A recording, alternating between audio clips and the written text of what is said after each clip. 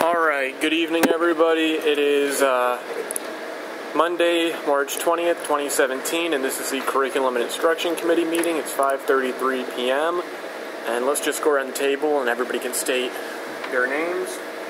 Dane Oaks O'Neill, Connor Kurtz, David Raskep, Rob Hurley, Jenny Bergstrom, Shelley Mikowski, Megan Weber. Alright, great. There are currently no members of the public, but if anybody shows up and wishes to speak, they're free to do that. First up on the agenda, and Mr. McKnight has just walked in, Act 138, student attendance. This is Rob's presentation. What we have, Act 138, we'll put new requirements and some more requirements on schools in regards to student truancy. It's going to require that in writing, and a lot of our schools do this already because it's good practice in terms of when a kid is truant, doing a behavior intervention plan with them and formalizing a meeting with the parents. There are also some potential child fine implications down the road with special education. If a kid's truant and we know it and we meet and we don't act upon it, it does put us in a little bit of a situation there. One of the other interesting things about Act 138, it formally puts it in writing and mandates this, that any cyber school students, for example, that we pay tuition for, a kid goes to Pennsylvania Virtual Cyber School, it formalizes the fact that we have to then take them to court, and if the kids are truants and things of that nature from the cyber school. What does that look like, being truant from cyber school? Not putting in the hours. As a matter of practice, we do that now anyway because they don't do it and the kids wouldn't be going there. But it's hours out of our day and we're already paying them, and that formalizes that. That's where the biggest pushback you're getting from school districts and everywhere else. It's an unfunded mandate because we're paying them this tuition fee for these kids, and yet in return we're doing things for them. Well, how big of an issue is truancy right now? And how does it work? I know that if you miss 10 days, you get a letter sent home. The truancy issue is that 10 days that's a different issue. It deals with doctor's notes. Basically, if a kid's unexcused or unlawful absent more than 3 days, they get certified letters from us by policy and law. And then if they continue to be truants, then we try. Obviously, we're reaching out to the parents. We try to create plans to prevent the truancy from happening. If that's unsuccessful, ultimately we take them to court over that.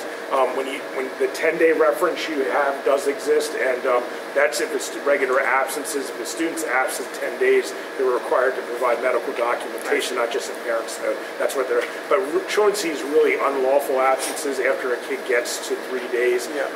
A lot of times, and I'll certainly let the principals speak to this also.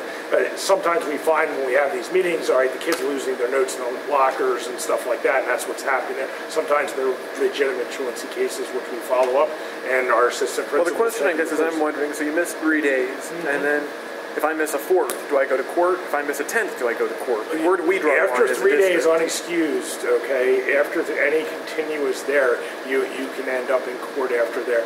Usually what we do is we have a meeting with the parents when they hit the 3-day, so there is a little bit of transition time there, but it's when a kid hits the 3-day benchmark, our assistant principals are reaching out to them, and they're setting up meetings, and they're devising written plans to address the truancy issue with the student and the family. If our plans are unsuccessful, we take them to courts at that point in time. So that's basically the way we handle that, and so it is what it is. All right. So when we spoke on the phone, you said that Act 138, this is a change? It's a little bit of a change. There's a couple. There's specifically some the change. It's formalizes it. We can't miss this process anymore. There's things that have to be put in writing now at this point in time, so there can't be any mistakes on our part. The Act 138, where the state's putting out a BEC on this shortly, but what it's going to do is it's basically going to create a little bit of a window, I believe, between 3 and 6 days, in terms of some time frames for us to get a truancy intervention plan in place. It's formalizing a lot of the things that we do informally here right now, and it does create some potential legal obligations in terms of child fine if we don't act. If we're unsuccessful in all of our truancy remediation effects, it could be a potential special education issue, and we have to at least look at that as a possibility now. And that was actually our biggest concern in regards to it as a district. But we're good. Everything is fine. We're going to be good, and we're also going to update our policies, and we're working on that right now. And I've actually assigned Mr. Repko to work on our policies to get them in accordance to this particular piece. Okay, great. Thank you. Next up, I had on here special education discussion. I think this was, when I had originally put this on the agenda or wanted to talk about it, I think it was specifically to talk about this child fund. Like, how do we identify students who may need special services from the district or additional services? And then when we got the board update that I think, Dave, you had asked, like, what does this mean for us? I think that took on it. Yeah, caseloads. So if you can speak to those items. Well, we do have those 8 caseloads right now that are over the maximum. And what happens, this was our year to write the special ed plan because it went along with the comprehensive plan, but they delayed it. But the one piece that's still due by May is the updates on all of the classes across the district. And what that's looking at how many students are in that class and what is the age range, because there are both regulations to both. So it is a concern.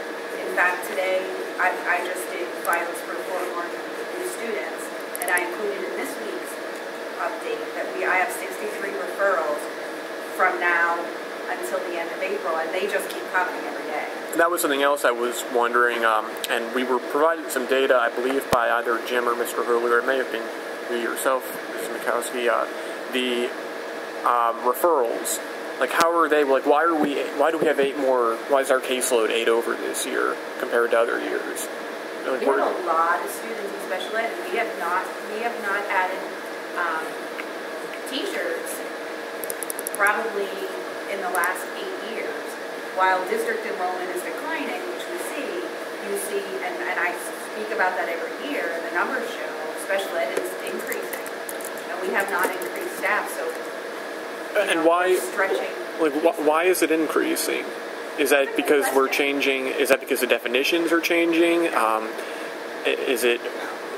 I think it's a great discussion, and I really think it's time to look instructionally at what's going on and why all of those students are getting identified. Well, that's one of the reasons. So, how do we identify students?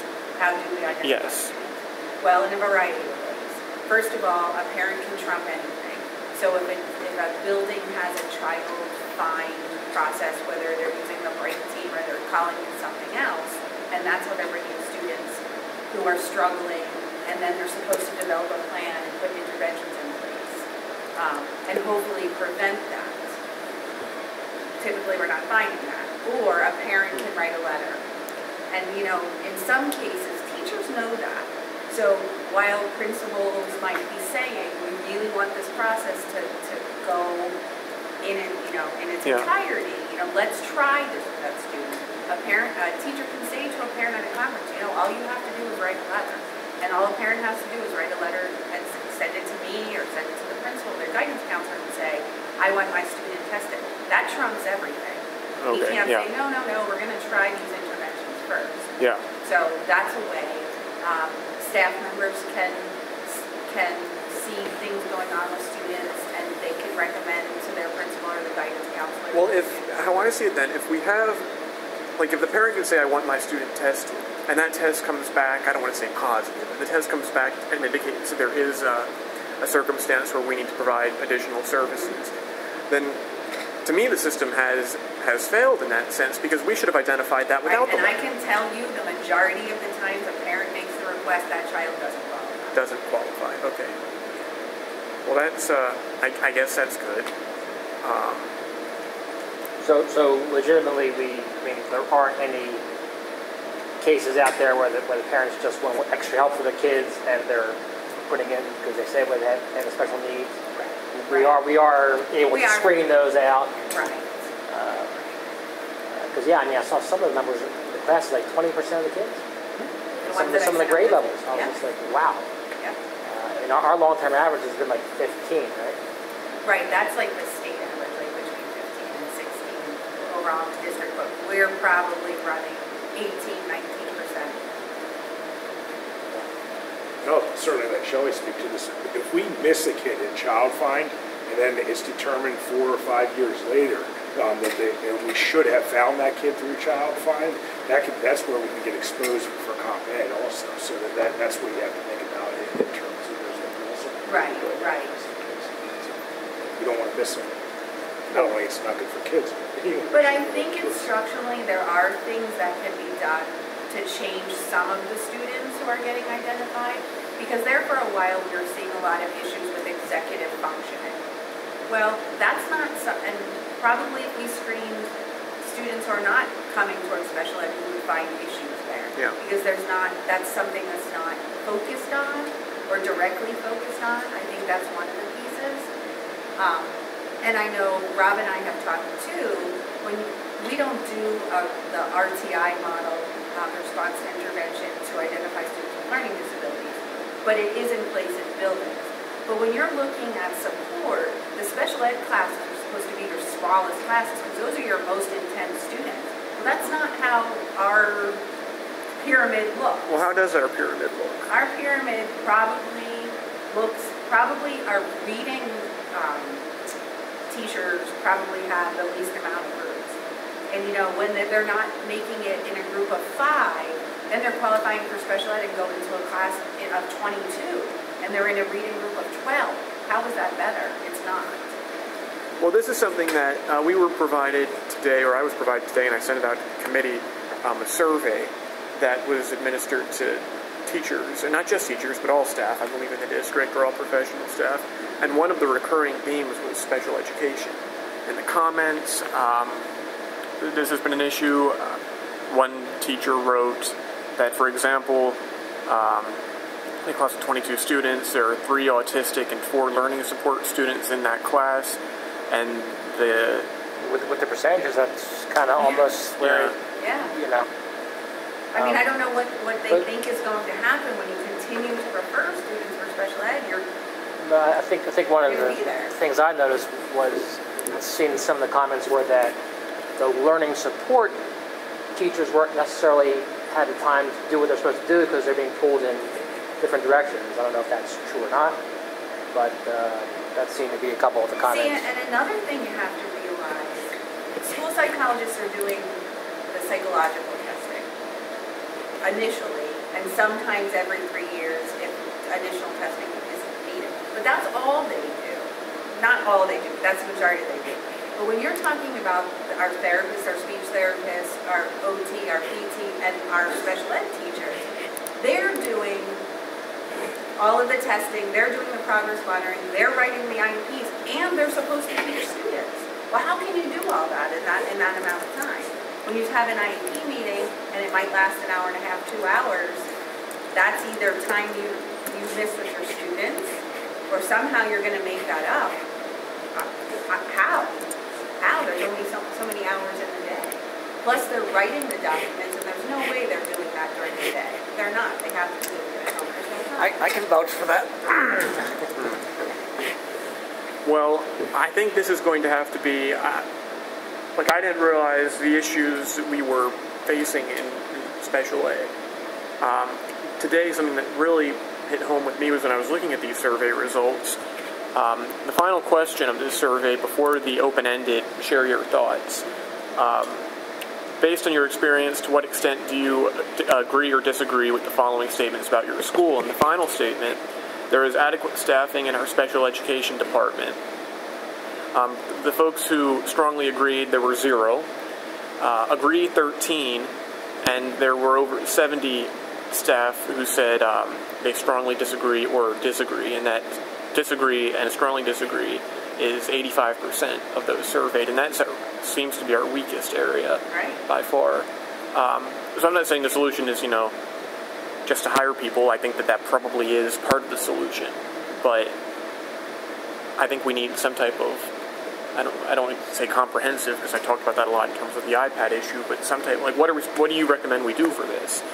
I think a solution, a solution that would be something to start thinking about is to have an itinerant teacher, service middle school, high school, and an itinerant teacher, service elementary school, and that will pull some of those less needy students off those caseloads where a case manager could then write the IEPs and touch base with those students when we need to be, they don't need a whole lot of support. They need somebody checking in on them, maybe checking grades, providing some service during their study halls.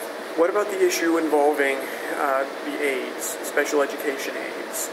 How are we satisfied? I am satisfied Okay. with the number of special ed aides. Okay. The question I have is, before we staff something, and maybe that is the right answer, is what's the root cause analysis? If our numbers percentage-wise are outside the band, there's certainly going to be substantially outside the band from that number I saw today.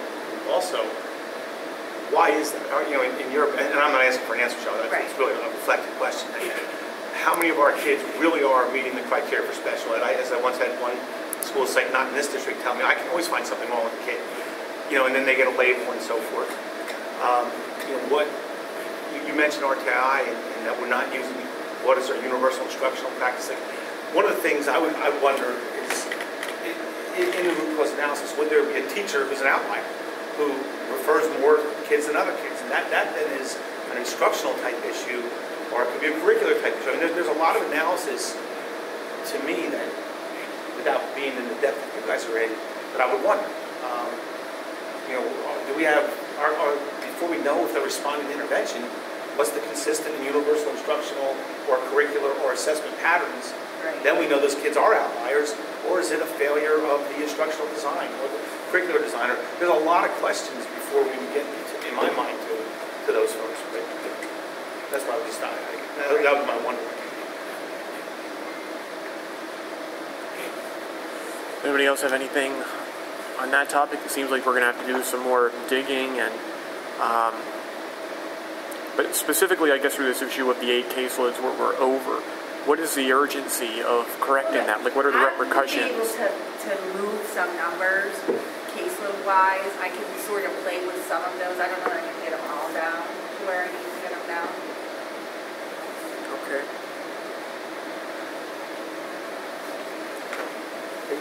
Well, while Shelley's here, I thought I'd ask, and this is just my personal, the Project Max. I was a little disappointed that we didn't hear about it before. I wasn't aware we were doing it. You weren't? I said it in my board update. Dana and I both said it in our board updates, probably. If you don't know, I never heard of Project Max. I mean, I might have seen it, but I might not know what it is. Yeah. So, yeah. We've been waiting to get it on, wanting to present to the board, and we were waiting for a month. And we're the only district that was doing it, and I even asked at the IU Thursday, and people I asked, they even kind of, I kind of know what it is, but you have to talk to Dr. Majorca, because we don't know what it is. She doesn't even know what it is. She hasn't been involved. So I'm like, okay, so I guess it was their special projects team that was helping you? Is that right? Well, we have 2 external coaches from there. Yeah, it would be from the special services. Yeah, so I was just, it's good to hear, but I was like, But fortunately, and like I had, while it's a name, it's not new to the Equitable. We've done a great job here, including the students. Oh yeah. And more than including them, making them, it's a little bit more as part of the curriculum, but they always were. We use a stepwise program with some students. Like we have a student in the high school he's been in biology, and he probably is functioning on a 5-year-old level, reading-wise. He's pretty low, but he's been out for grade level English, and the teachers have done a phenomenal job, and in the middle school, adapting things. Now it's just pushed down, and it's just more, it's just changing, Believing our students are competent learners, which they are. All right. Thank you. Next up, curriculum and assessment updates. Okay, just some general updates for your information. The curriculums that are being written right now, we have our AP Geography, AP Seminar, our middle school science curriculum in grade 6, grade 7, and grade 8 are being written. Our Spanish curriculum is being rewritten as we speak, and our French curriculum is being rewritten as we speak. More importantly, what's happened, we just finished our WIDA testing, which is our English as a foreign language, or English as a second language. That testing just got done, and we're going to hear a lot about this. April was basically PSSA month, and we're in prep right now for that and getting everything ready for our PSSAs, which go through grades 3 through 8 in math, reading, and then you have your science in certain grade levels, and that's quite enormous things to say. So that's what's going on from there. What's going on with the book situation? The textbooks, what you'll see coming from us very shortly is when we finish up with the middle school science, you're going to see a textbook order. Probably we're shooting for next month, if not the following. And you have the textbook once the curriculum is completely finalized. It's almost there. We're working on it as we speak. Then we also we need to update. We have a smaller order of middle school. It's our last Common Core alignment textbook that we've just been stretching these out for budgetary reasons over years, but we need to get those instructional materials. Still GoMath? What's that? GoMath? No, it's a different one. And we talk about that. It's not GoMath. It's actually a different one. Are we not satisfied with GoMath? It's our last one to get us aligned, get all of our materials aligned there. And so just time for them to change it. Yeah, really. You watch out. We knew that. That's why.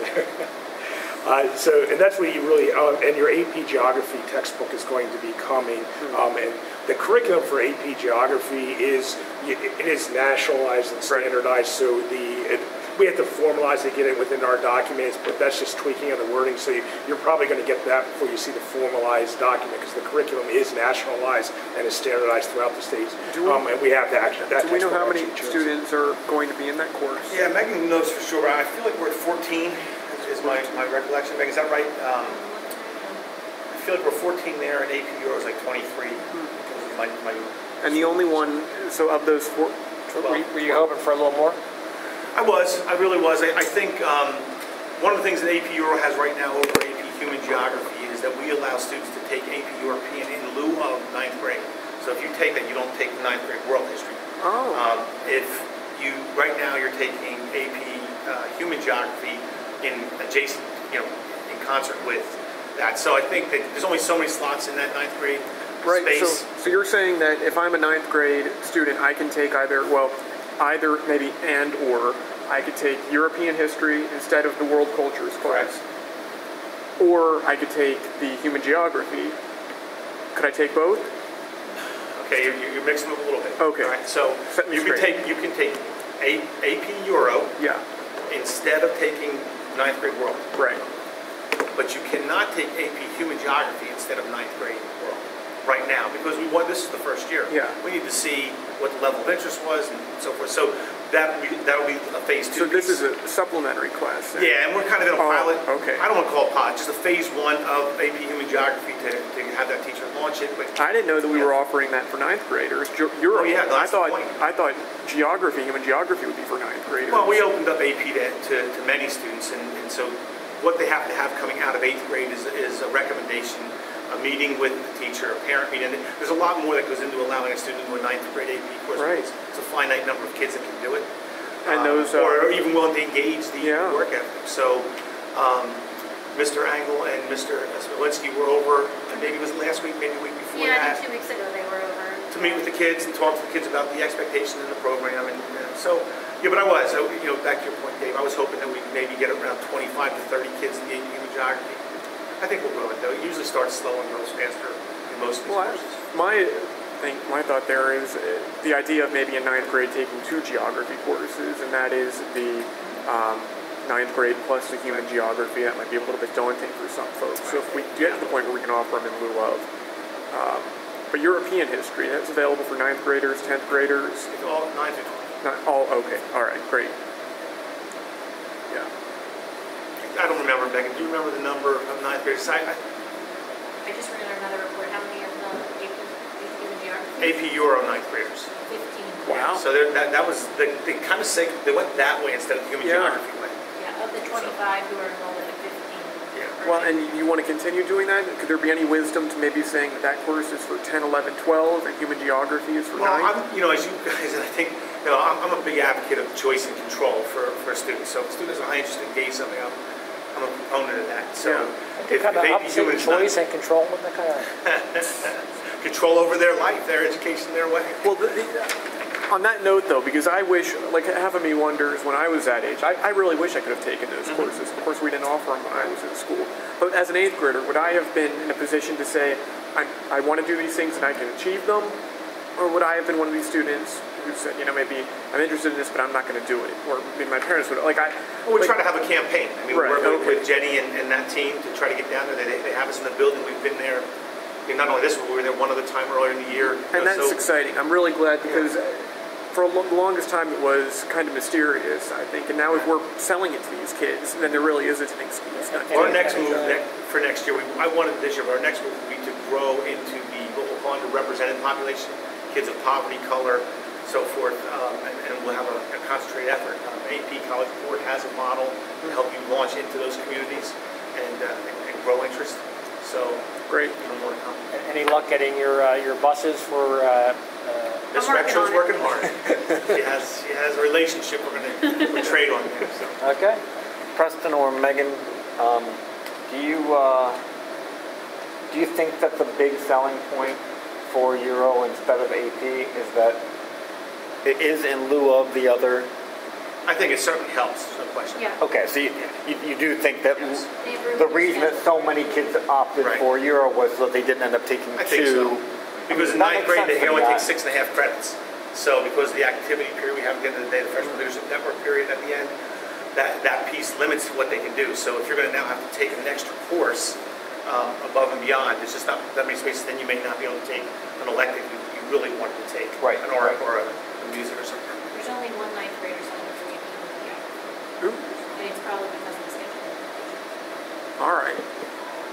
Well, that kind of, because that was one of the reasons No that I question. really I wanted think to next add year it. we'll see a better turnout there once we open that relationship up in terms of they can take it under one. Right. But again, 16 ninth graders taking AP is a good number. Great. I think Yeah, it's a real badge of honor for a high school. That's 5%, and that's probably about right for ninth grade. Between 5 and 8% of your ninth grade kids could challenge themselves at that level. And this is the highest number of AP Euro students we've had in 9th grade going Well, into it. on AP Euro, though, and maybe correct me if I'm wrong here, because you know about this better than I do, but I remember reading that AP Geography was not set up for ninth graders It's per more se. user-friendly for ninth grade. Right. Yeah, AP financially, Euro. financially. Is AP Euro, like that's a higher level, I thought, than It's 10th grade Geography. usually. Okay. It's usually 10th grade. I mean, but we had ninth graders, kind of the model that's taking place right now with the AP Human took place with the AP Euro last year with ninth graders. We had some ninth graders taking it. And so Okay. now you can see it's picked up. And those were the kids who actually came down 2 weeks ago to talk to our kids. Right. Mr. Engel and Mr. Smiklinski brought those kids who are 9th graders Yeah. that are in the class to talk about it too. So that was Great. really nice. Yeah, it was 3 years ago, we had 2 kids for AP, and that All was right. it. So, It's great that we're even talking about having AP Euro and having AP Human Geography. So, all right, great. Something, Rob, though, I'd like to ask. In the summer, and please again, always correct me if I'm wrong, but I remember when we finished up the school year, the textbooks would be collected, the teachers would make sure that we all returned the textbooks that we had checked out, and then they would pretty much be stacked on pallets, or they'd be stacked and they'd wait for the next school year, and then they'd be reassigned. Like, what do we do with textbooks in the summer? Is that what we do? We stack them up and... We inventory all the textbooks there. By the way, we could use inventory software, but that's another issue altogether. But right now we have some access databases we use to try to do it individually in individual buildings. But nonetheless, basically we collect it. The teachers look at the conditions of the book. They keep spreadsheets on the kids, the condition when it came in, check it in. Where are when those it came out. books They have to kept? tell us the number of. They have to tell us the number of textbooks that they had at the beginning of the year versus the end of the year. Any lost textbooks they're billed, and so the recovery of that sometimes doesn't happen until they're seniors when they graduate, but nonetheless, in terms of getting money back from them and stuff. But Where do we store those textbooks? Like, are they just in the hallways at school, or are they No, they're in the classrooms, generally That's speaking, not- locked up in the teachers' closets.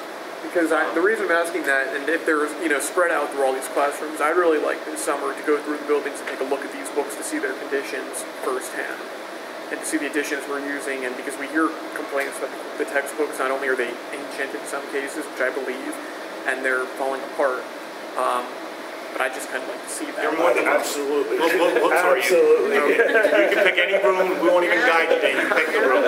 All right, let's do that then. And I hope that we're still not using textbooks in elementary school. I know we had a Pennsylvania history book or a Pennsylvania geography book, and the governor, I think at that time, it was listed as being like Governor Schweiker or something. I don't know, but Talking about books, tertiary. Pretty creative at times. given the I know the 1-to-1 hasn't officially hasn't been voted on, but if the board votes to go the 1-to-1 route, are we just going to make do with? I mean, other than the triage replacements that we have to have. Right. So some of the things I can just speak to a little bit. Rob has broader issue in this, but in the more defined space, the only books we'll be needing to purchase in the short term, because we didn't, we went with the staff model for the first year, is Nancy Romaine, for example, reached out to me and said, given the trig enrollment, we're going to need about 20 to 30 secondary market books. Because just the enrollment, we have kids taking these courses. That's the only place where we see textbook cost is just a student interest or an increase in a level, and we've had a lot of students challenge themselves up, which is good. Yeah. But those are areas that maybe were small enrollments before that now. We are not looking outside of human geography to buy any new textbooks at the high school. Now, the secondary books, the secondary support books, the English readers and things like that, that's a little bit of a different story. We'll probably be buying some of those this year, but then going into the following year, we'll be looking, once the students come online with their computers, we'll be looking to load those on there, whether they're free or low-fee materials. Okay. We're going to try to honor very hard the budgetary constraint that we think we can get by with 25%. After and I talked about the high school that we kind of use in textbook replacement, so we would keep that cap at 25% of the high school. Now that's not Rob's budget, that's the budget for the high school. And just so we know, for clarification, the middle school has, you'll see, they got a big number this year coming in for science because it's grade 6, grade 7, grade 8, and that is, those are expensive textbooks. So that's not including your elementaries and your middle levels. Yeah, because they're not digital right now. So. Those books are in the budget though, right? We budgeted for everything. Great. Yep. We're set. Okay, anything else on curriculum and assessments? Good. All right. Career prep and BCTC discussion. This is something that we talked briefly about last meeting, talking about college bound and all that, which is important, and I think that should be the priority. I also mentioned that my philosophy toward all this is that we educate for the sake of education. It's not to put kids in jobs after graduation. It's not even to send kids to college. It's to learn for the sake of learning. That being said, it's important that we're graduating students who are matriculating students who, if they're not going to go to college, they have some opportunities ahead of them. And to that end, I want to talk a little bit about BCTC and our own in-house career prep. And specifically, I'd like to come to some type of consensus as to if we're going to embrace the BCTC and use it more extensively, or if we have some issues with BCTC. And I've heard different things from different folks about BCTC is great, BCTC isn't as great as it's made out to be. And I heard that the issue was that a lot of students change their programs when they're at BCTC, so they end up finishing in Daniel Boone and they don't have that license or they don't have that certificate that they would have had they stuck with the program they had at the outset. So I know that Preston, this is a topic that you're interested in. I don't know who wants to lead the discussion, if it's Rob or Preston or who wants to speak to it, but yes, it is a topic I'm very interested in because as of all the districts I've worked in, this is the leanest by far. So every penny that we spend anywhere, to me, my last superintendent used to kid that I spent the money like it was my own. And I think here that's more important than ever. And what I see in our relationship currently with BCTC is there's a lot of lost money, a lot of dead money, so to speak. So that's something, there are a lot of layers to this conversation. I am certainly pro-career education. That's why we've connected with the Pennsylvania Innovation Network for the Pathways model. There are ways to do it, but I'll just speak for myself. Rob may have a different opinion on this. I'm not sure. I mean, I think we agree, but maybe different. They have not been overly user-friendly to us. We are the customer in that relationship, And there are a number of things that we've asked for and a number of things that we've proposed that have really just kind of been, shooed to the side. So I don't really feel like we get good customer service from them. That being said, it is a phenomenal program, and there are phenomenal things out there for kids who know that's what they want to do and know that's where they want to go. I mean, the facility is second to none, really. Quite frankly, Rob and I joke about this. Every time we look at their budget goes up. We need this much more from you. Well, we'd like to have some of those things here at our high school. She'd like to have some of those things in her middle school. It's just a pass along for them. I saw they built in 3% raises for the administrators. I was telling Rob, well, I'd like that. Can I get that? Can I just pass that along? So the model is not really customer oriented. It's kind of like we're letting a charter school come in our backyard and pick our pocket. And that's what they are. They're a charter school now. They don't go by that, but that is in fact what they are. Okay, we pay them a tuition. They're a public entity. We send students there for a dollar amount. And we have no control over that dollar amount either. They just send us our share, and we just blindly pay it. Well, I guess our priority then needs to be making sure that the students who we do send, that they will get the education that they need.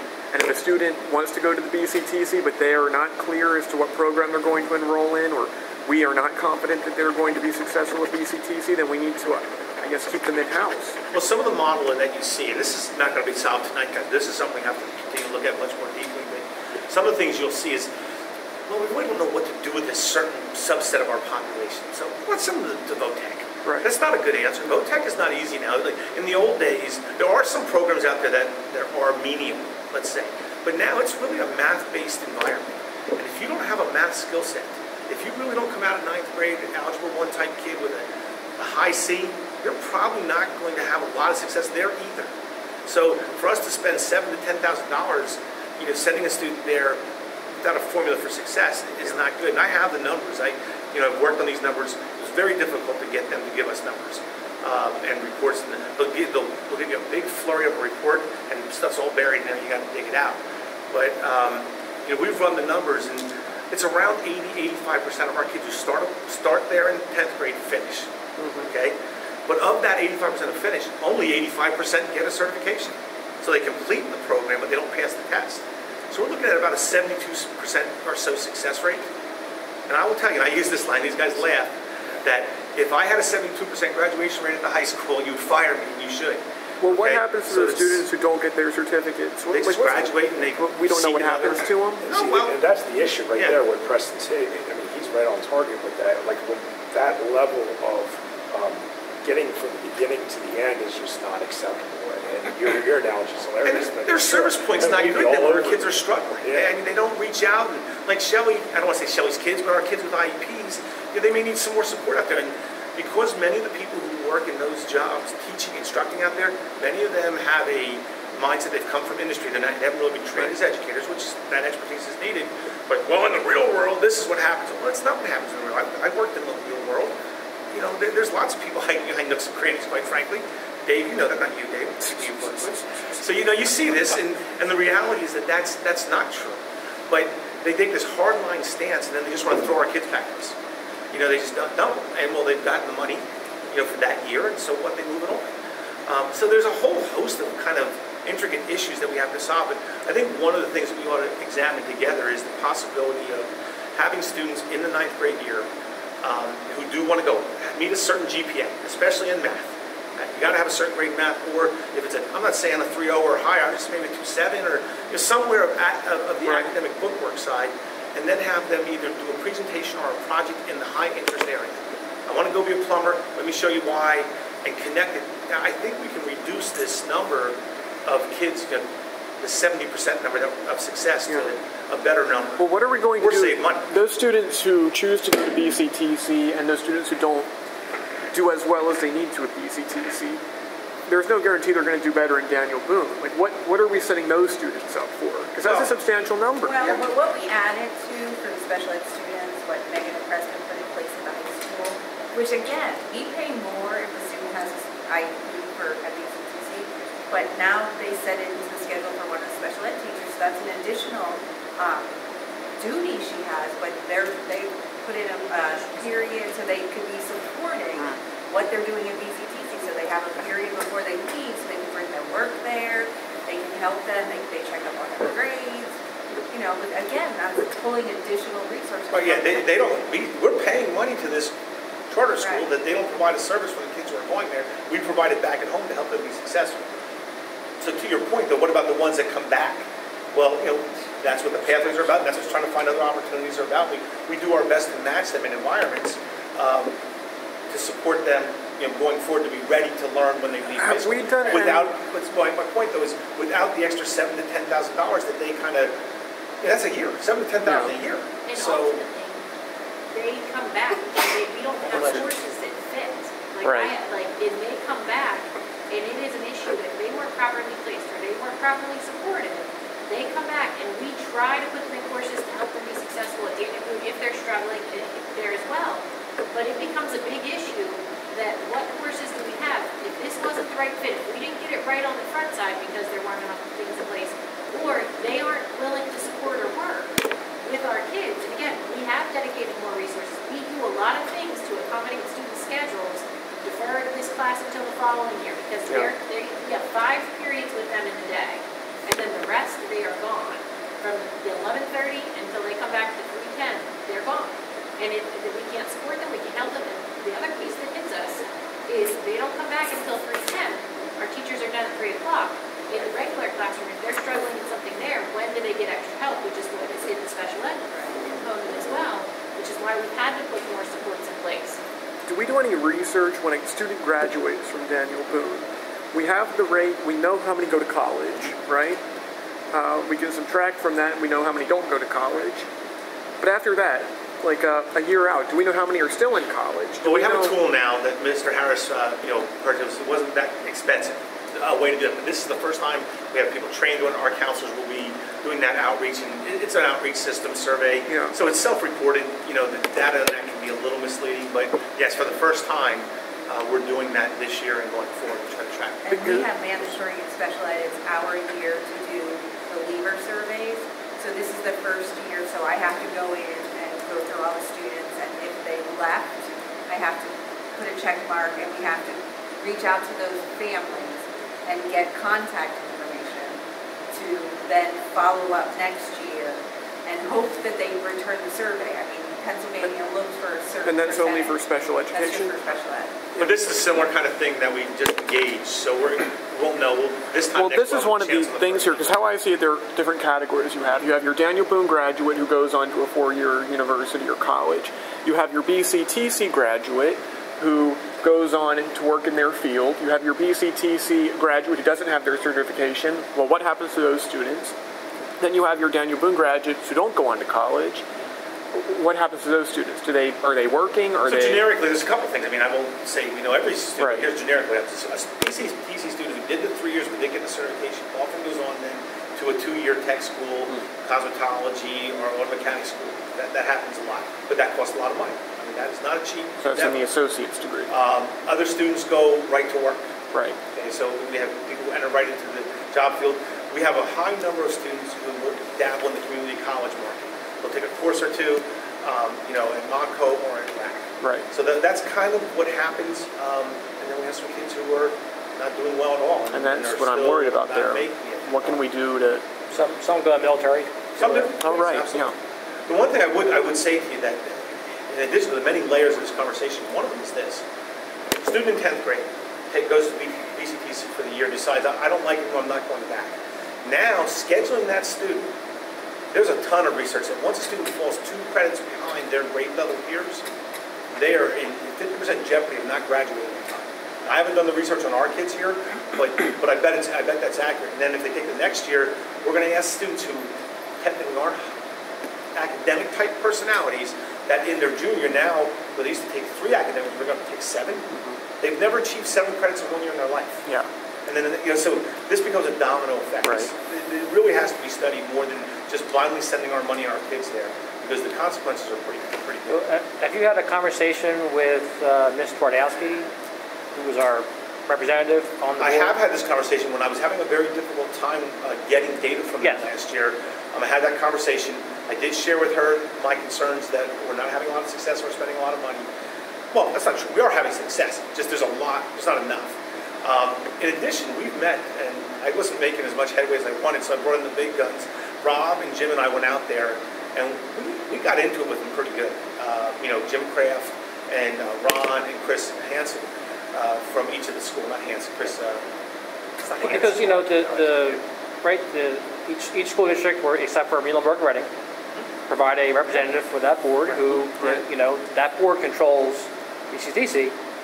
My inclination is, I haven't been on the BCTC board, but It's probably like the BCIU Connor, board. like the IU, whereas you probably get every district voting yes for everything, and nobody voting no, and you just don't have the time to dedicate to finding all the nuances. So you're relying on administration to provide the best, and maybe they're not. So if we're having issues too, probably some other districts that maybe has some other. Well, I know Governor Mifflin has concerns as well. Steve Muir, the superintendent, called me because he knew that we dismantled the model of Phoenixville and then rebuilt it to be more favorable to us. And he knew that I was pushing here a little bit because I guess it came up, from Dr. Kraft to other superintendents. But they're pushing. Mifflin's starting to push. So how many others are pushing, I don't know. And, I don't really care. I mean, I care about our kids and our situation here and our money. And that kids get the best. If you got a lot of districts pushing, remember you have all those board members who could say, "Wait a second, something's wrong." So I haven't talked to Tamara about this in a bit. It's been a couple. Last year for sure. She knew I was on it. That it bothered me, and I did share that with her. And especially when I couldn't get the data, so I don't know what came of that. She, we're not having more dialogue about that. So, did she follow up? Did she bring it up? I do know, maybe Rob, that it wasn't long after that when I said I couldn't have any success that we were able to have a meeting. So I don't know if she facilitated that, if that was just, I don't know what happened.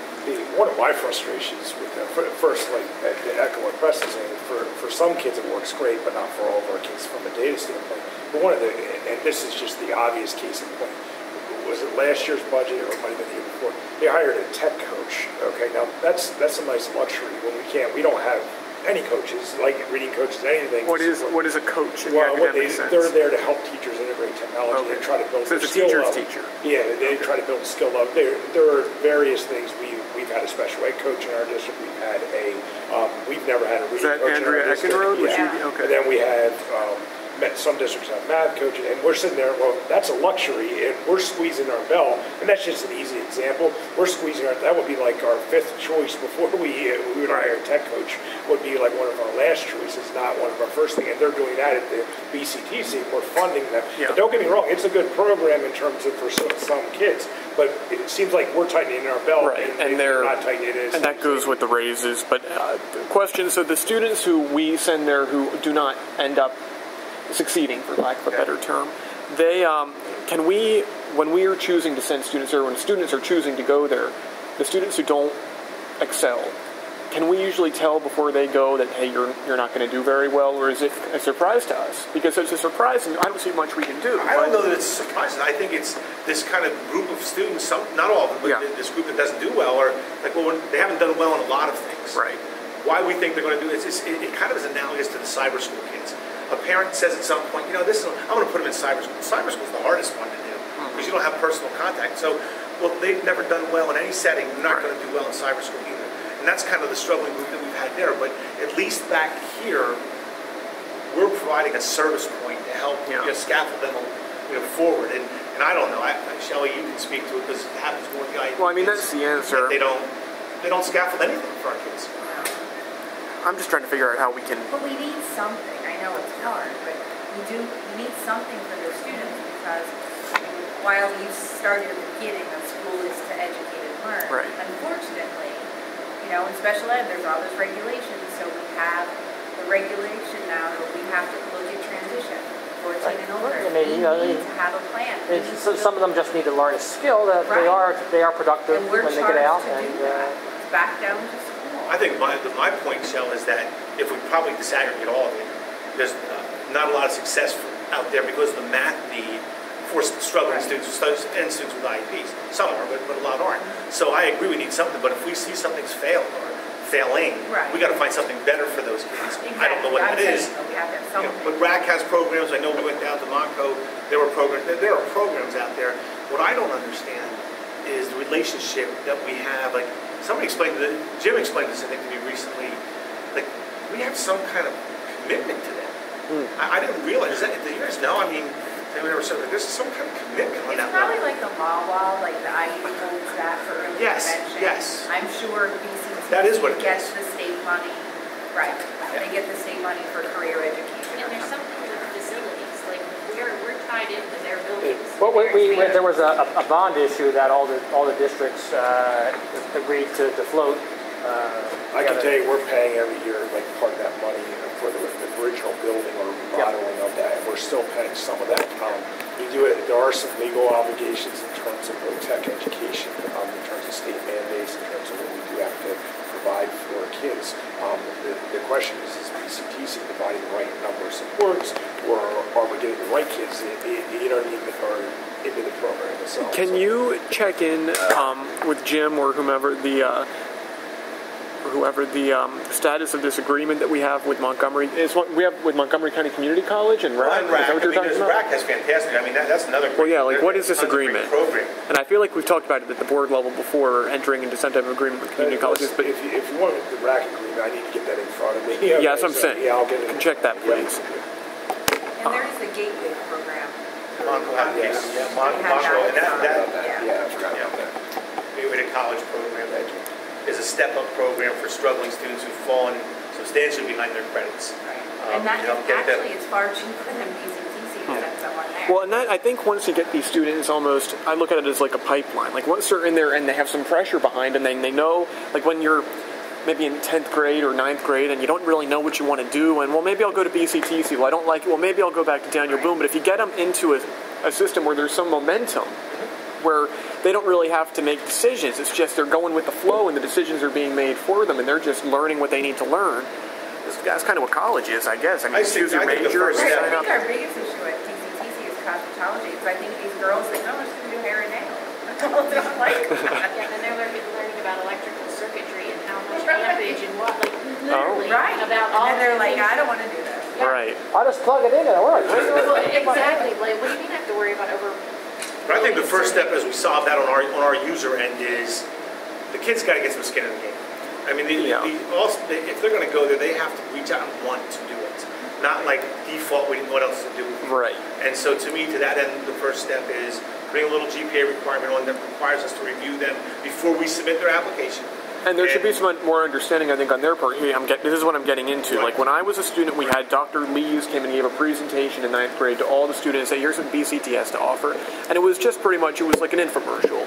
He didn't really mention the cosmetology program. You're learning about all these electrical things and mathematics and, like, make sure that they know what they're getting into and make sure they know what they're signing up for. And maybe that'll take care of some problems, but I feel like this will be a topic of discussion at another I point. have several. You have some questions. things? Okay. Yeah. You said that the model isn't terribly customer centric. No. Do you have an example of something that you have requested that has been? Well, so for example, we had a girl last year. I'm talking about Megan. She came back. We helped her make it to graduation. But we had a girl last year she has a little bit of a high needs, not the most likable kid. Okay. Not high academic. Right, and not academically, not high socially, not high friendly, not a difficult kid to deal with. Right. Their model is as soon as it goes off, first of all, I think they bait kids, okay, that they see as difficult or problematic or hard to handle, and they baited her a lot. And she would have these blow-ups, and then another blow-up, and another blow-up, and then they finally just threw her out. And we don't have that luxury to throw kids out, nor should they have that luxury to throw kids out, in my opinion. So when we tried to work with them to help understand what her challenges were, they didn't really want to hear it. They throw this real world model mantra. You're getting up and walk around. You're the. So that's an example. There we go. But Shelley can give you even more. Like, we had this exploratory. It's not called that now. It's called early admissions. Well, there's no guarantee if the student was to early admissions, which tend to be IUP kids in 9th grade. It's the only 9th graders we even entertain going there to do some exploration to BCTC to check courses out. I think do 3 or 4 different fields when they're out there. and then in 10th grade, they make a decision, I want to go here. Well, we may not let them in. We're going to You have to apply. we're going to take your 9th grade and let you come, but then we may not let you in. So to me, that again is when you're dealing with this And specific the cost is population, $10,000. So they're kind of pre-screening? they are pre-screening. I think that when they see the need that some of those kids come with, and it's like, yeah, Now, I'm gonna make it. So, and what did you say, Sean? 10,000. 10,000. Yeah. so you made it clear that you think that some kids are not have not put themselves in a position to likely be successful based on how they've performed in a 9th grade class, right? What their base is. 8th or 9th, yeah, their history hasn't shown that. I understand that they have to apply and that BCTC can say no, but can we say no? I think that's what we need to move towards. I'm asking No, right, whether, like, if a parent, because Well, makes an Jenny issue can of it speak and to this says, because you went through this a little bit. if a parent makes an issue of it and says, this is what I want for my kid, do we actually have the authority to say, no, we can't, we're not willing to send them? I can shed a little bit of light on that. We can certainly set criteria. However, we are required by law to provide VOTEC education for students. Therefore, potentially, if we get challenged, potentially if someone goes outside to find that, we could be on the hook. Now, is that likely to happen? I don't think so. You know what I mean? Yeah. We could be on the hook. You understand what I'm Yeah. driving at? Like, So can we set criteria? I understand that we can set criteria, but ultimately, if somebody plays hardball enough, I think it's pretty hard. It's probably pretty hard to. Okay. Sometimes it's a That's what I was fight trying to And understand. sometimes parents, like when you have criteria, we say, okay, this is the model. This has never worked for a kid in our history. And you can rationalize with parents Yeah. criteria too. Most parents are open to hearing what we have to I understand say. that. That's my opinion anyway. So I agree. If we, setting criteria is not necessarily. Go ahead, Megan. And the thing that people, that I think that the challenge is for parents is, if you have a student who's academically challenged, not necessarily even having an IEP, but they have a hard time maintaining their workload as a student, and they start to fall behind in their regular classes, not BCTC, then when they look to BCTC, because of the requirements of those programs and the amount of time that they will not have in their day, because let's face it, sometimes they're on the bus for half an hour to 45 minutes back, like one way to get to those locations. They don't have time to work on their assignments or things like that. So the students need to be self-motivated, and that becomes more of an issue that they aren't. And if that student fails a course in 9th grade or 10th grade and falls behind on their credits, as Preston mentioned earlier, or falls behind in their classes just academically, it is hard for them to find time in their schedules in the future to be able to make up those credits outside of a summer school or a credit recovery component. And that's hard for the parents, that's hard for the student. And they may very well be okay at VOTEC, but if they are on challenging to be able to graduate from high school and meet the graduation requirements, because for 24.5 credits, the amount of credits to fit in their day is limited, it becomes an issue that parents can't project, even though, well, yeah, math is hard for them, or English is hard, like they're always kind of walking that fine line. But that falls to us, and that's part of the conversation that I think we would like to have, is have the conversation with parents. Yeah, it might be a great program, your student might really enjoy it, but they still have to be able to maintain their academics. And here's what their day really looks like as part of the conversation that we're working on presenting and outlining for the parents. Because, again, we want all students to be successful in all classes and successful for the future. But how do you fit that into their day? It's a challenge. As the scheduler, constantly, like, where are they fitting? Where are they going? What are they going to have? How many do we have going to West, because the offerings are not over here? 27. David. 27 kids going to West, and we have 89 kids right now going to East. I have two more questions. If we send a kid and they come back, whether it be at the kid's behest or at BCTC's behest, do they prorate we pay to send them? Do they prorate the portion of the year and pay us back? Easily attainable. We tried to get that answer directly. I've gotten two answers, yes and no. So I don't have the truth. Okay, so you don't I've gotten know. both answers from two different sources on that. So. Okay. Well, you know what we know, obviously, is Lauren and the business, because they send the money. I can tell you, though, as I look at that, and that line's way over for us this year. We are spending about $1 million, not counting Shelley's budget on kids. About $1 million we're spending. That's a big chunk. I'll ask Lauren about that. And finally, do you know how they rationalize having kids graduate from BCTC without a certificate? Like, if you haven't done the work to complete whatever program it is that you're in, how can somebody graduate from BCTC? Like, I don't understand how that's, if they haven't done the work for us, that they don't graduate, right? Well, I think in many of the shops, there's multiple certificates you can. Like I know in auto. So they might say, oh, they earned, and I know one of my, he earned like the oil changing. He can change oil. Well, that's what he did. That's what he learned in 4 years. He got the certificate where he could work in like a gym. Right. But there are really two certificates that you're really trying to get that will set you up for an opportunity, okay? Right. So one is passing the NACHI, and then the other one is called the PA Skills, okay? Which means you were advanced on the NACHI. You scored in the highest range, which represents, a certain level of competency to employers. Well, how do employers, time, like, if I went to BCTC and I wanted to work at Jiffy Lube, how would they take my, like, do we have any idea how they hire? Like, do they know, like, what the PA NACHI? Yes. They have all Yes. that? Okay. Absolutely. All right. So this is the first time But I've the ever oil heard of PA. certification one might be a different level. They may not give, and some of that's the self-esteem world we live in. We want kids to feel good about achieving some things along the way. But I don't know that it really turns into employable opportunity. Now, the NACHI stuff does, and the PA Skills Cert does. And there's some situations where if that student didn't sign up or get into the program they wanted for 10th grade, and then they change programs, Right. they may not be able to finish the certification program within their high That's school correct. career. So we may graduate them based on their credits, but then BCTC will say, or they'll ask for more time, or they will say, you can come back here next year, but you have to pay out of pocket. Right. Or, you know what, they can still be educated via their IEP until the age of 21, send them back again for another year. And then that's a whole nother... They got a heck of a thing going, guys. Yeah. They got a heck of a model. It's killing us. But, yeah. Guys, I actually have this report I can send to you if you want. This Preparation for adult BCTC. living, Okay. the PAL program, I'm sorry. and the Service Op, which is the Work Partners program, are really ideal programs for our special needs students because they really do job placement. And they're there for our students who are in life skills and are very needy. Very limited. Well, so would it be fair to characterize the status quo, in your view, as not working?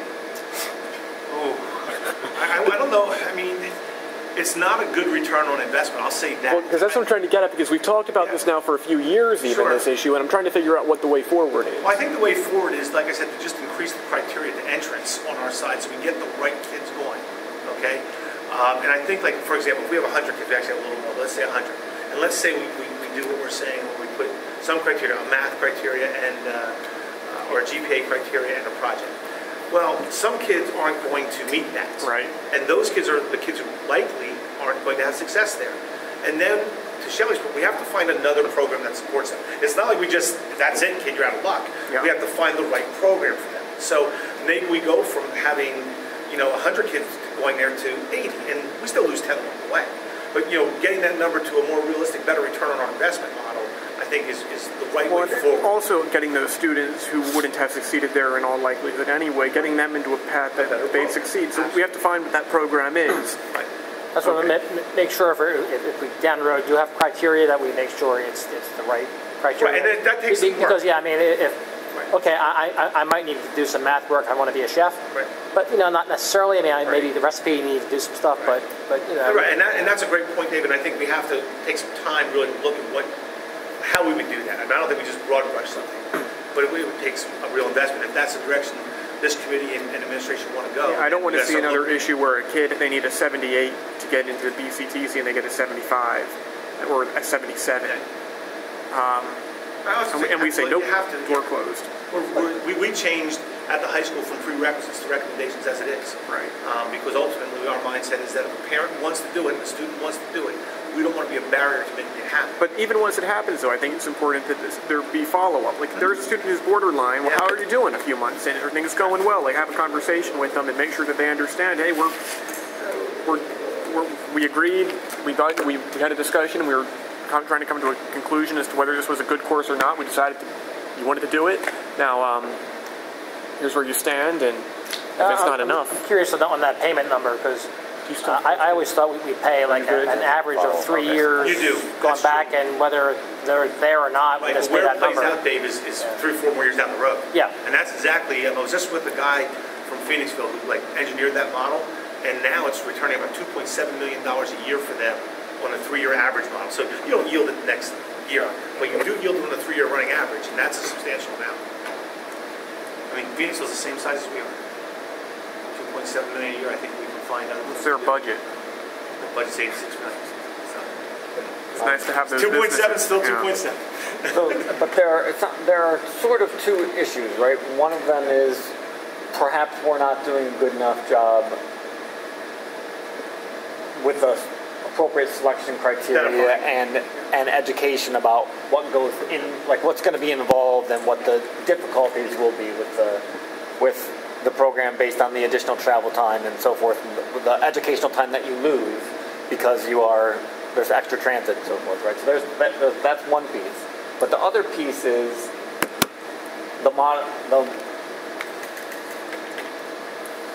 the fact that they're not very responsive. They don't seem to be terribly concerned with our needs, right? So obviously, we can I'd say that control lasts the most. I think, others. That's how I feel about it, and I feel strongly about it. I don't know if others agree with that. I mean, I don't want to be the only voice that says that. So if it's just me, then it's just me. I'm sorry, I didn't hear what you said. I'm trying.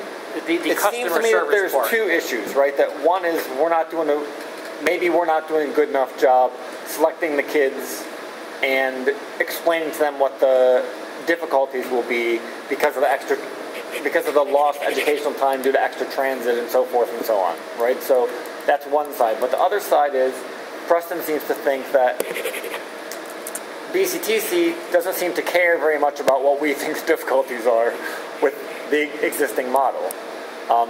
So what I'm trying to find out, Preston is saying he doesn't want to be, if he's the only one who thinks that, he thinks maybe it's just him. He's not in isolation. I think there are some service points. I mean, like we had to pull teeth last year to get data from them, which they should have had that kind of stuff at the tip of their fingers. Yeah. That was one particular point. The graduation rate, as to Preston's point there, is not where it needs to be for where kids coming in.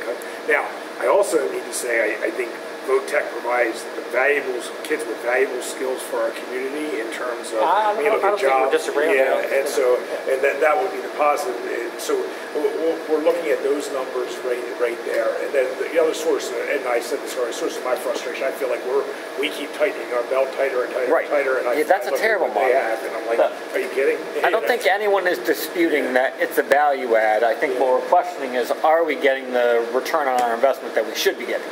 Not, is it actually adding value, but is it adding value commensurate with how much we're investing in? It's a That's great the question. I think parents would appreciate that too, because not only are we paying, parents have to pay lots of fees, and they have to pay for uniforms, they have to buy the books. And they're essentially paying it, right? I mean, to the extent that parents we're have doing it, to pay. the taxes go up as our budget No, increases. what and this she's is part saying is of there's not only the tax cost of the No, I know, but there's but the add-on cost. I understand that, but so they're paying twice, right? It's hitting them two ways, right? They're paying tax increases that support the programs and whatever additional ancillary Right, and there's no costs help there are. for needy students who can't afford it. I mean, that comes back to Preston's Guidance Fund, they bought uniforms and books and things for students. So they have no. There's no sliding scale to get into. Like we're talking about the laptop covers and protectors.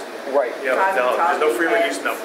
Okay, so they don't cater to that population at all. That's Again, a pass-along cost. yeah, that's once again, to me, that's a model that's just not. Kind of customer And friendly. I don't know how you can be a school and not. I don't know how you can call yourself a school and not make some effort I'd be to curious make sure what that there's. their poverty number is. I bet you I bet it's pretty good. I bet you it's pretty good. Yeah, I bet it's pretty good. Well, and one thing that I know that I've come across that is a frustration for me, though I appreciate it from their standpoint, well, you're just one of 16 districts. Right. You're just like, so it's like our voice doesn't matter because we're one asking for this. Like, well, what do you mean? Well, I appreciate that. Like, taking attendance on the bus. Like, can you make sure the bus drivers take attendance because we have a couple different issues going on? Well, why should we do that? Like, well, don't you want to know who's on your bus? Well, nobody else does that. Everybody else did it. Are there meetings of like county high school principals? Well, I can actually, do you mind if I speak to this? We actually, middle school principals in the county, we meet 4 times a year. we were supposed to meet last Tuesday. We were meeting at BCTC to express our concerns that they don't seem to want to listen to the districts and what we're looking for and what we need. So we had actually set that up. We're trying to reschedule it for in May. But so it is a concern across the board. And you might wonder, well, why are middle school principals involved? Well, a lot of districts in the county actually do a lot of their BCTC, their visit and their talk in middle school. So a lot of my fellow principals, that's happening in middle school instead of in high school. Right. So, but they've been experiencing a lot of pushback. Like, for example, the only time that they're willing to come in and do the talk is during PSSAs. Well, that obviously is not acceptable, but they're not willing to budge because that's what works for them. So I was actually really looking forward to sitting in that because I wanted to hear, too, what other districts were experiencing because they had expressed that before, which is why we asked to meet there. I can say that I think there are a lot of things going on at the high school now to better support those kids. I mean, if we can put criteria in place and those kids don't meet that criteria, now that the Pathways model is in there, there's a lot of opportunity for them to find something else where they can be successful. So I think the way that the high school is designed is much better now to support them than in the past when it was like, well, you didn't get in, so there you go, have fun. General ed, good luck. Yeah. The idea at the end of a pathway, for some of those pathways will be that these kids get low-level, introductory, I should say, not low-level, introductory job experiences, let's say that, and internships and things like that. So, yeah, thanks for that. That's the goal. We have to do some more work there to make the career piece happen. And to that end, we tried to partner with BCTC. I went over to West to meet with Chris Hansen. Because what we felt with the pathways is if they could offer an every other day model, it would cut transportation costs for us. We could get some internship pieces. And, Chris was a super nice guy. Listened nicely, but that was the end. No more came about it. Jim had talked about, because we have space in the district, Harris, that maybe we could have an outreach program here.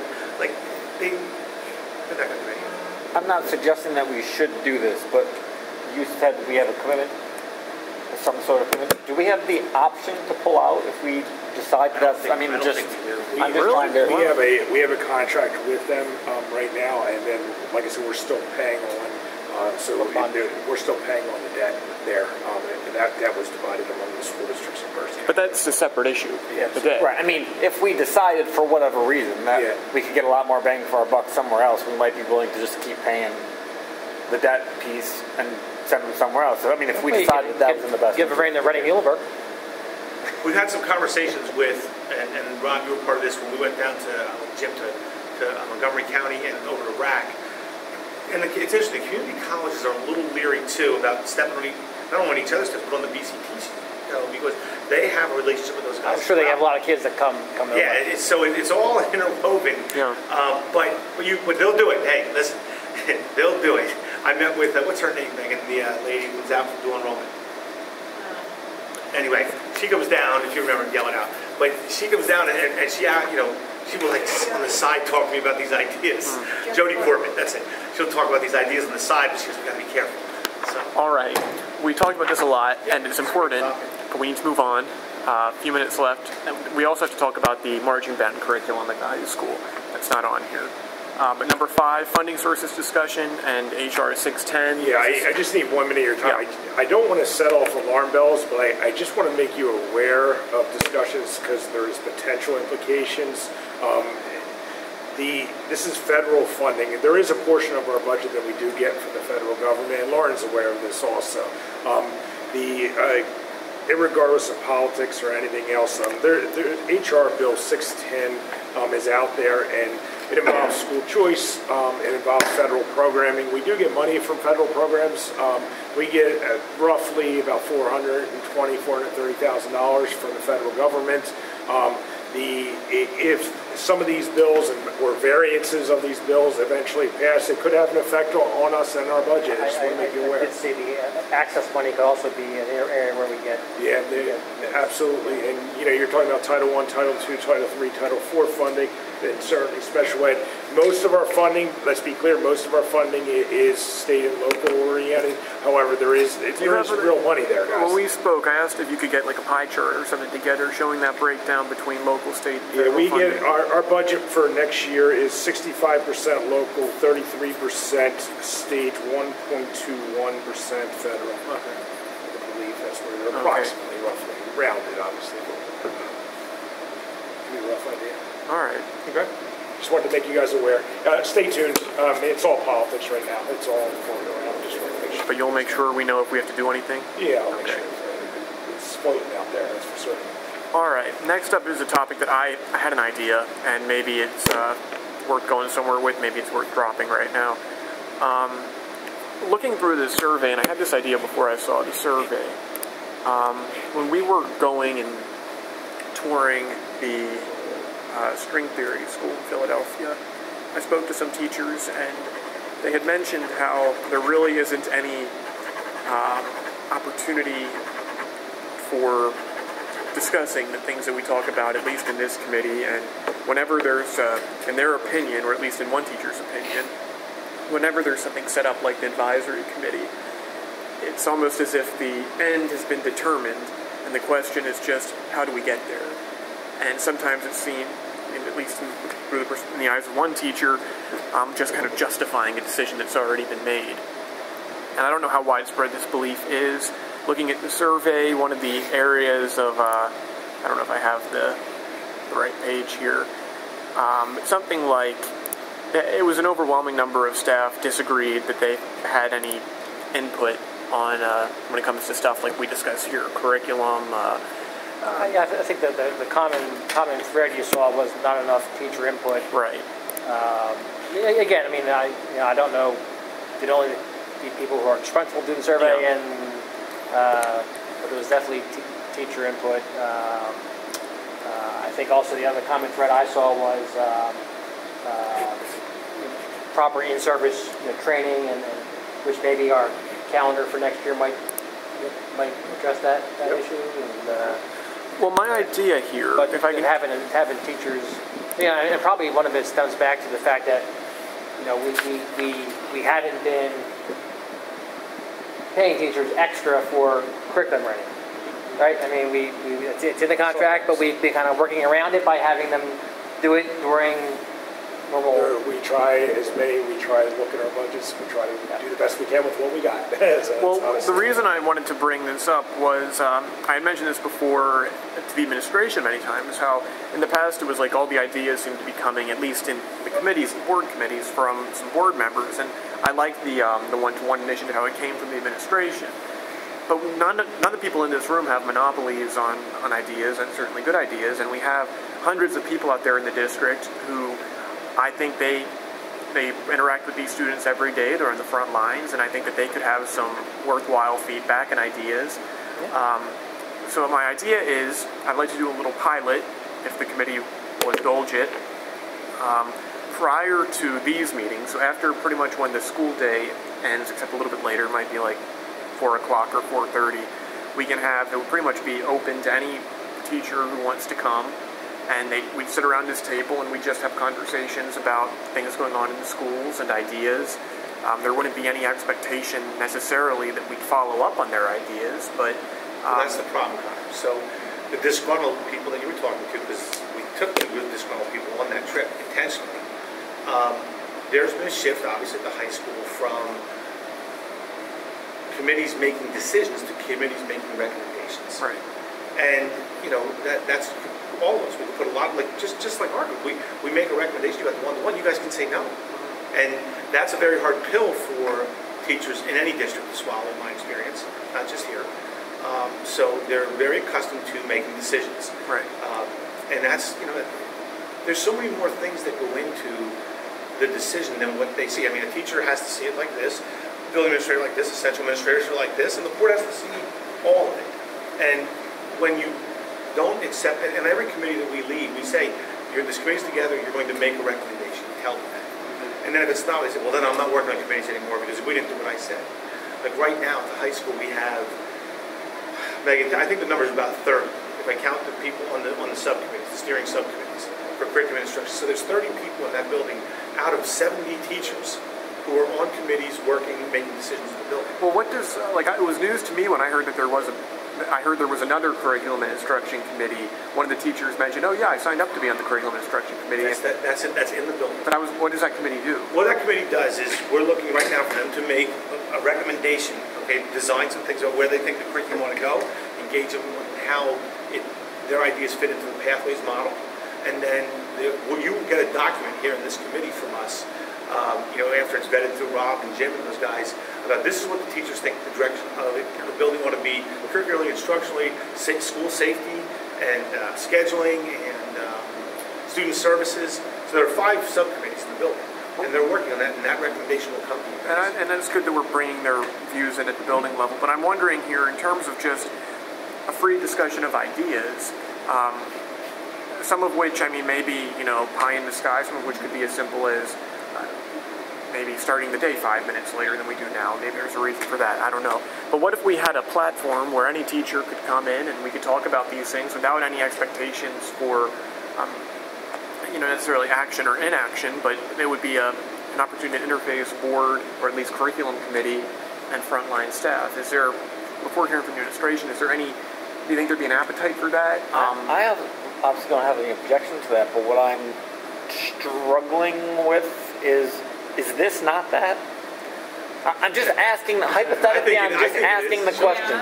If someone had an idea, okay, I'm not disputing the fact that all those seats are empty, but if somebody wanted to bring something to this committee, have we ever said, you can't come and bring your ideas here? And like I said, I'm not trying to be argumentative.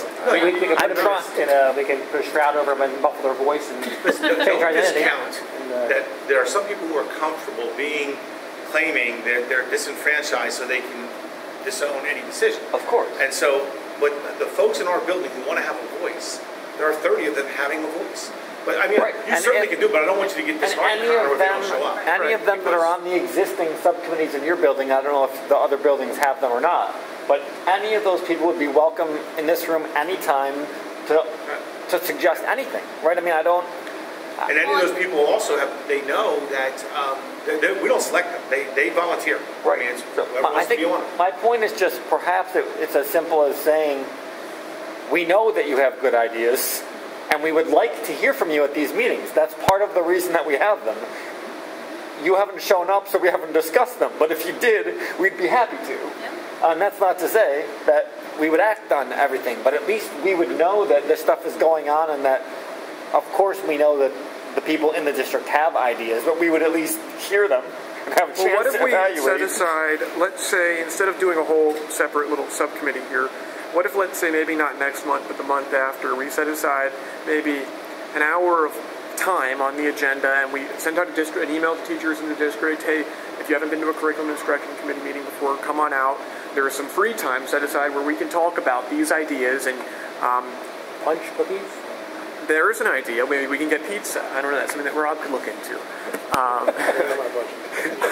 That's on your personal credit card. That was good. But maybe that's something that we can do before, and we can see if people show up. Because, if you're going to complain, if we're giving you an opportunity to weigh in and you choose not to take advantage of it, and then you complain, do you understand my point? That No, I understand. I do disagree a little bit. I'm not objecting to the subcommittee thing. I just feel like there is already an avenue for people to come to us with ideas.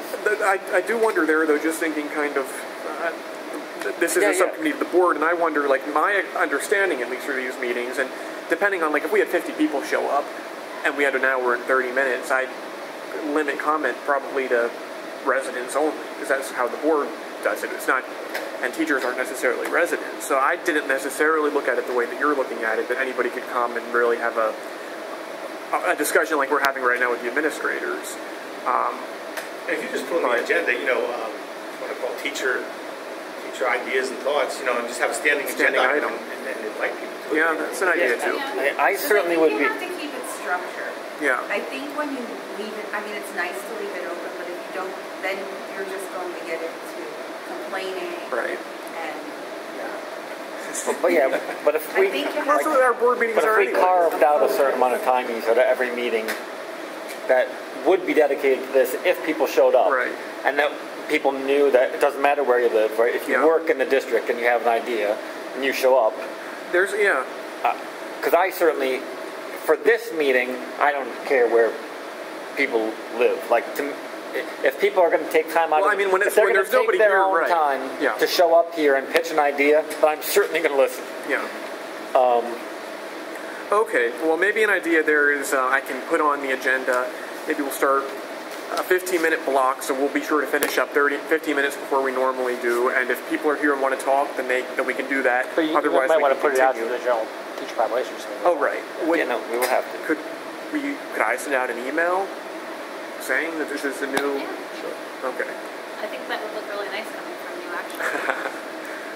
I think it would too, but I'll run it by Mike just to see what's going on there. But okay. Get this marching band. Yeah, let's do that quickly. I was glad. I don't know if. Sorry, I didn't send out the attachment. I was sending it from my phone. I didn't attach it, but we got that squared away. I like that curriculum that came out. That looks good. My questions. That's our signal that it's time to go. Yeah. My philosophical question, I guess, is we often categorize marching band as a sport, and I don't have any dog in that fight. Same thing with cheerleading and all that. I don't really care. But how is marching band different in this respect from football? Why are we giving a half credit for marching band and not for football? Because they're a strong advocacy group and they won it. That's kind of That's not the answer I wanted to hear. That's the truth of that. That's true. But here's the deal. I think that it's not bad. It's not a bad thing. Just like I wouldn't think it'd be bad to have a sport team have some opportunity to do that, but I'm not pushing for it. But I did talk with Erin Ben today about this as our leader in the music, and she kind of clarified some things for me because I'm not very in tune musically. Oh. Thank you. So, look at Dave. Yes, Dave. But what happens is Symphonic and the Wind Ensemble, they in the past were part of that time. So what would happen is marching band would not really have a curriculum, as you kind of said, but they would be in the fall, okay, and they would practice their music for that. Then in the winter, Wind Ensemble and Symphonic would practice the winter concert during that time, and then in the spring they would practice the spring concert. So that's kind of what they were doing before. The one thing I told her is that we are not having conversation or interested in requiring kids to be in marching band. We're not going to hold kids hostage. So that was part of that conversation as we were going forward. And then she wasn't aware of where you could find curriculum. And the one I sent you, I Googled. Yeah. And it's pretty base. And you can see it was only a short time. There's not a lot there, but it's been about a quarter. Maybe a third. So there were 3 issues I saw, well 4 I guess, including that philosophical one. But first was this issue of how would the grading work? Because I mentioned before when I did the program, it was if you don't show up to 2 competitions and you lose a letter grade. Right. And to me that's entirely unacceptable because there are legitimate reasons for being unable to go to Mechanicsburg to be in a marching band competition. Right. So I'm glad to see that it's more focused on the learning of the instruments and all that, and I hope you can assure me that it wouldn't be a situation where you could lose. I don't want it to be a participation grade if it's going to impact the student's GPA. I have to have more conversations with those guys for sure. I mean, this was a quick turnaround on this. I don't want to represent this as a done piece. Yeah. It's not. Second up here, let's say a student signs up for marching band in 9th grade. It's in the system, they're in the 0.5 credit class. Let's say they lose interest in the middle of the summer. Let's say they lose interest in the middle of the fall. And because it is a lot of it out of school, they don't want to participate. Are they going to have to get a 0 on their report card then, and that's going to bring down their GPA? So I think your question about the grading model has to be worked out. I don't think we have good answers. Well, then let me give you my answer there. I'd hope, if there's a student who wants to give marching band a try, because it is a major time commitment, and they decide, no matter when in the season, that they are not interested in continuing, I don't want them to be held hostage by, if they drop out, then their grade is going to be a 0. It's more likely we would replace them in a study hall than they Okay. were sitting there just stranded. I just don't want. I don't want it to. I don't want them to. Like I want to encourage students to take these courses, especially music courses. But I don't want them to. I don't want to hurt them if they decide it's not for them. Yeah. Okay. The other question I think was. I mean, that was the big thing, just the flexibility there. I don't want this to be you're locked in and you have no choice. If you want to play an instrument, you have to be in it. So I was very reassured to see that curriculum. But the question, though, of maybe phys ed credit could be awarded for sports or something. Because I don't like that idea that because there are some vocal people, some of whom are on the board, who want to give credit for this, we just got to do it. And I don't know. It's just like you can't have your cake and eat it We talked about too. this in the extracurricular thing. Getting phys ed credit for a sport it's a complicated piece to go through. Not that we shouldn't investigate it, but it's not an easy one. So they did it. I know that was brought up a couple of years ago as a way to save money. Yeah. Well, if the kids taking a sport, why do they have to take a gym? We can cut gym down. Yeah. It's not a clean, easy deal. So you have to go through PDEs. There are steps you have to take there. My only other comment with regard to your philosophical question too, and I think your answer is fine because I live in the real world and we all know that Some of us are idealists. powerful advocacy groups do have a bearing on what is and isn't available for certain groups of people In all forms of life. I would argue that a lot higher percentage of the kids who participate in marching band here go on to participate in marching band in college than athletes do. Because for a lot of reasons, but one of which is, as a general rule, if you go on to, if you want to be in marching band in college, there's no cuts, right? So everybody who wants to participate can, right. As opposed to athletics are not structured that way. So these kids are developing a skill that they're much more likely to take. Well, then let me just switch that up. Let's say academic challenge at the high school. Like that, so you can participate in that in college without there being any cuts. And it's more, I'd say, intellectual even than some of the other groups. Why don't we award academic credit for that club? I would, actually, as a former captain of the Danube High School Academic Challenge team. But, all right, well, I'm glad you gave me some reassurance there. We can keep talking about these things. But if there's no other comment on this topic... Well, I think you're hopeful that the board will vote on this at the voting meeting, right? So Which one? Marching band piece? Because you need We need to do it if we're going to schedule you the need to meeting. get that into the... Yeah, we're ready to start running the schedule. Well, I'd like if you can have some more answers then on the Try to grading get some on the component. grading piece, okay. Yeah, and we could talk about that if need be offline. But all right, well, if nobody else has any comment on the Curriculum and Instruction Committee meeting, we will adjourn at 7:05. All right, thank you.